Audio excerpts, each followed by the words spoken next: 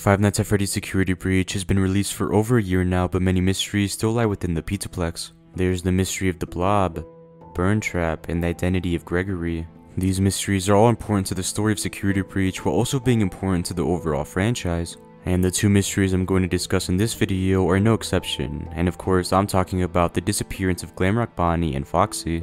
In every Fnaf game, Bonnie and Foxy are always present in some shape or form. It might be in the form of Springtrap or Nightmare Foxy, but they're always there. In Security Breach, they are nowhere to be found, although some people think that Roxy is a form of Foxy, but I have to disagree since they are different in so many ways. Bonnie, on the other hand, is in the game since he's a part of Bonnie Bowl, but he's not physically there. So in this video, I'm going to answer the infamous question of what happened to Glamrock Bonnie and Foxy in Fnaf Security Breach. In Security Breach, the three main animatronics make sense as they're just Glamrock versions of their previous selves, except for Monty. It's obvious that Monty's a replacement for Bonnie, so where is he? Like I mentioned before, he does technically make an appearance at his location, Bonnie Bowl. But even then, it's only the logo where he appears. Again, it feels like he disappeared, but there are some clues to help us find out what happened to him. When using Freddy and when going to Bonnie's booth, Freddy tells Gregory that he doesn't come up here often and that he misses him. This proves that Bonnie was a part of the main group at some point, but again just disappeared. Although the messages Gregory receives may reveal what exactly happened to him. Through the messages on the Faz Watch, it's revealed that Bonnie was last seen in Monty Golf, conveying that Monty was responsible for getting rid of Bonnie for some reason.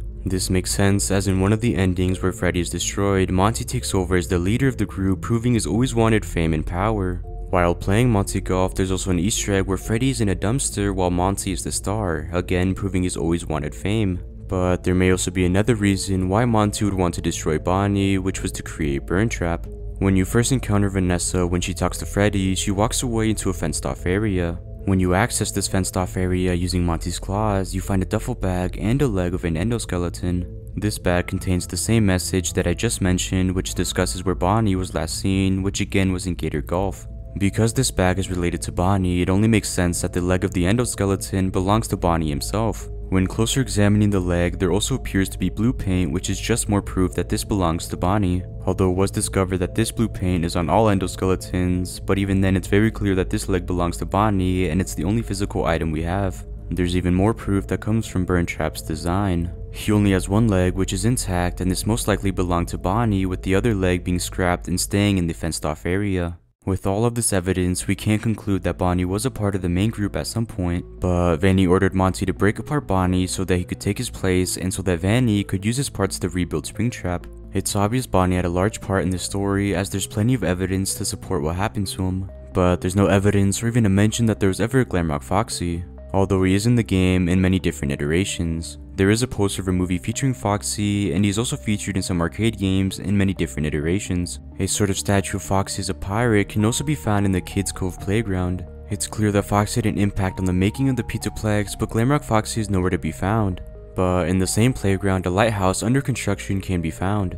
It's speculated that Glamrock Foxy was going to have an attraction and the lighthouse would be a part of it. The Kids Cove is about the same size as other attractions like Monty Golf or Roxy's Raceway, but there's no animatronic supervising it. Kids Cove is actually the only location without an animatronic on the face of it, and it's obvious Foxy was there. But there's no answer or even evidence supporting what happened to him.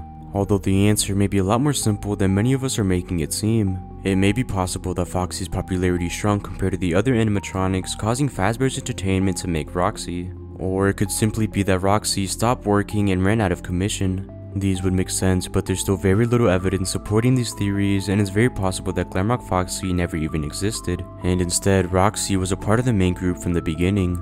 There's a lot of evidence supporting the disappearance of Bonnie, but with Foxy there's basically nothing. Even when researching online, I couldn't find any evidence supporting his disappearance, and I think it's safe to conclude that Glamrock Foxy never even existed. But these are just theories since it still hasn't been confirmed what happened to Glamrock Bonnie and Foxy. Although we may find out in the Ruin DLC, which releases this July.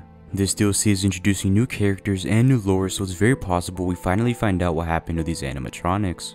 But what do you guys think happened to Glamrock Bonnie and Foxy in Security Breach, and were they ever really involved in the story? I hope you guys enjoyed this video, and make sure to like and subscribe for more content like this. Thanks for watching.